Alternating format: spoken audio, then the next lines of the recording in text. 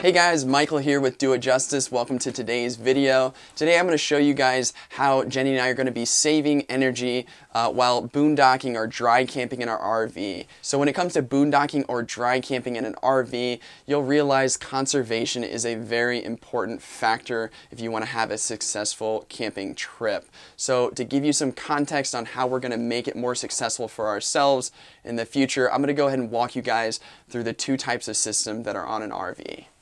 Now, if you haven't seen my DIY solar power series, I talk about the fundamental differences between AC and DC power. So be sure to go check out that video if you haven't seen it, because it will give you a little bit more understanding of what the power is actually used for. But essentially what you have in the living quarters of your RV is you have a DC powered system and you have an AC powered system. Now in our specific system, the DC fuse box and the AC breaker box are both located underneath our refrigerator, so that gives you an idea of where the power is distributed from. But DC power is drawn from your battery, whether it's the house battery that came installed in your RV, the living quarters section of your RV, or in our circumstance we have a solar system, a 600 watt solar system that has a solar battery bank that's actually sitting underneath this inverter.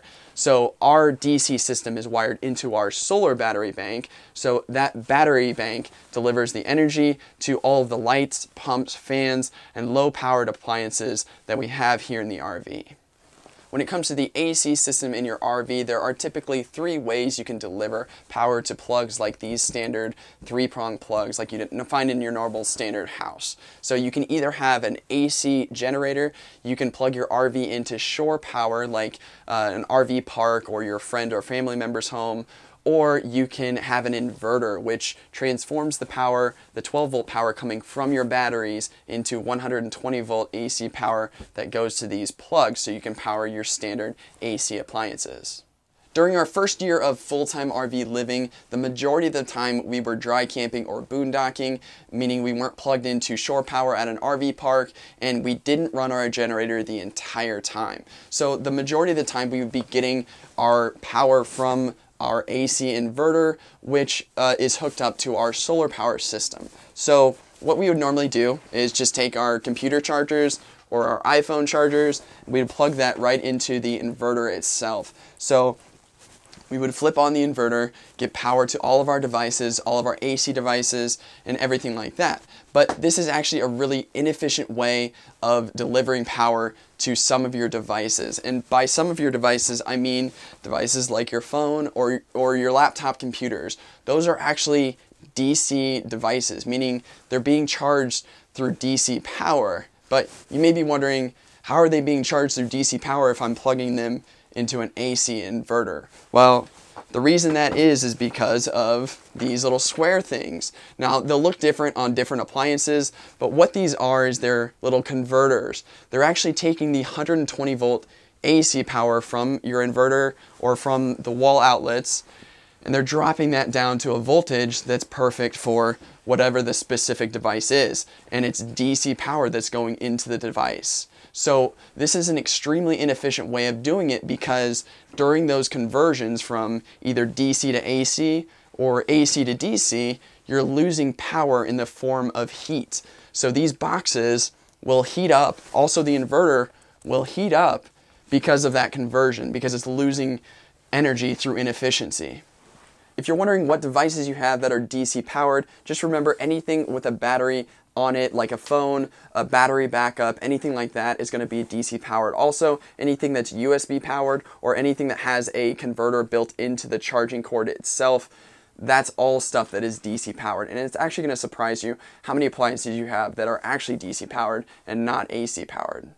Now, when it comes to the efficiency for the conversions from DC power to AC power and then AC power to DC power, you may be wondering what those efficiencies are. Well, it kind of varies based on the appliance you have and the device that you're using and the application that you have it put in. But for us, I know for a fact this inverter is 90% efficient. That's what it says on the box. That's what it says on all the advertising for this inverter in particular, and it's a 2500 watt inverter. Now, another thing I read up on forums is that inverters are rated based on efficiency of full load coming out of that inverter. So we have a 2500 watt inverter, so the closer you are to that 2500 watt maximum load, the closer you are to the 90% efficiency rating. Now, the lower you go from that 2500 watts, so if you're only drawing 300 watts or 600 watts out of this inverter, the lower the efficiency rating. So for this illustration of showing you how inefficient it can be, I'm going to just say this inverter runs at about 80% efficiency from drawing power from the battery and delivering it to the iPhone. So let's just say I'm going to power the iPhone, right? Now you also may be wondering, what's the inefficiency from going from AC power from the inverter to DC power to power the iPhone? Well, I also read up online that it's about 80% efficient, so you lose about 20% of the efficiency by converting it from AC power to DC power to charge your iPhone. So let's take those two numbers and let's talk about how it works.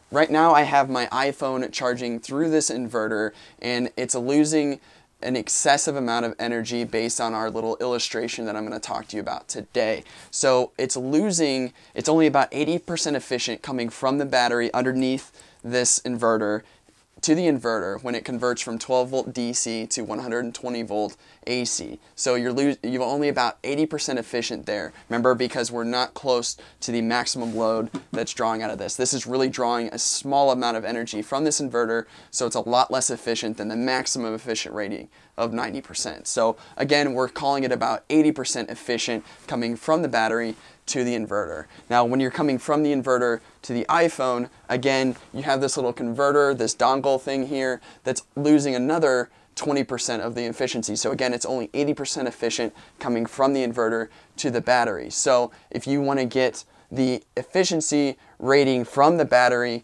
to the iPhone, what you have to do is you need to think, okay, I'm only getting 80% from the battery to the inverter. I'm only getting 80% from the inverter to the iPhone.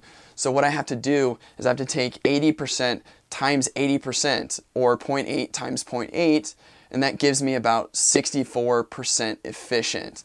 Now, that's crazy. That means that if I was charging this iPhone, I'm losing over a third of the energy, the potential energy that can come from those batteries in the form of heat, because if it wasn't so cold out here, this inverter would be heating up, it would be overheating, and it's still losing energy in the form of heat. And same with this converter, it's losing energy in the form of heat. So really, this is an insanely inefficient way of charging your devices. So I'm going to show you guys how we're going to do it moving forward. To account for these inefficiencies and make it way more efficient for us to get energy from the battery to our appliances, I'm going to basically cut out the middleman. I'm going to cut out the inverter for the majority of the appliances that we're going to power. So when it comes to delivering power to our iPhone, I'm going to use something like this right here.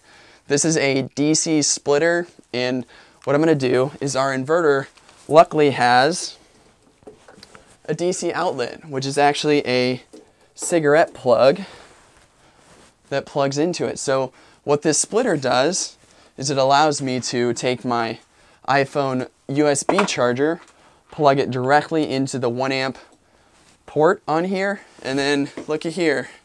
I'm gonna go ahead and plug it in. Woohoo! Sorry, it's cold in here. And we're charging the phone. And you'll notice that the inverter is not on. So we actually don't have to have the inverter on because the power is coming directly from the batteries underneath to the iPhone itself. It's awesome. It's going to be a great way for us to save a lot of energy. Now, I'm also going to show you a few other ways that you can deliver DC power to your DC appliances. So let me go ahead and cover those right now. So I'm here in the kitchen. I'm going to show you another way that you can potentially deliver DC power to your DC appliances, and that's by adding a USB switch to an existing DC source on your RV. So for example, this is our hot water heater switch. It's being supplied with DC power. Our friends Tom and Kate over at Morton's on the Move have wired in a USB outlet to their hot water heater switch, which is already being supplied with DC power. Now this is a great way to power all of your USB powered appliances directly from either your house battery or your solar battery bank. Luckily, we're not going to have to cut into our walls and wire in a new DC outlet because our RV came with them pre-wired in. It's these guys right here, and there's cigarette outlets that were already pre-wired. There's one here in the bedroom, and there's also one underneath the dinette. And we're also lucky enough to have one that is attached to our inverter, but that's one that we had to add in ourselves. So I also need to replace this one in the back here because this one is extremely corroded. So that is from all of the water damage. If you haven't seen that video, we basically had to rebuild this entire wall, and yeah, we have to just replace this one. So I'm going to go ahead and get this thing replaced, show you guys how we're going to use these, and then we'll go ahead and wrap up the video. Okay guys, I just got this cigarette outlet replaced, and I've got an adapter here to try to plug my iPhone, and unfortunately when I plug it in, nothing is going to it. So there's something else inside of here that's been damaged or that's not right, that's disconnected. I just don't have the time or the energy to try to do that right now. I may tackle that in a future video or in another time, but if you guys know any specific thing that I need to check to see if this could work for us, let me know in the comments section below. I'd love to hear from your advice. Otherwise, we have a nice pretty outlet here, which is great for us. So it looks better back here, but it's okay that we don't have this here. We still have two other places that we can charge from. So let me go show you how we'll use the power.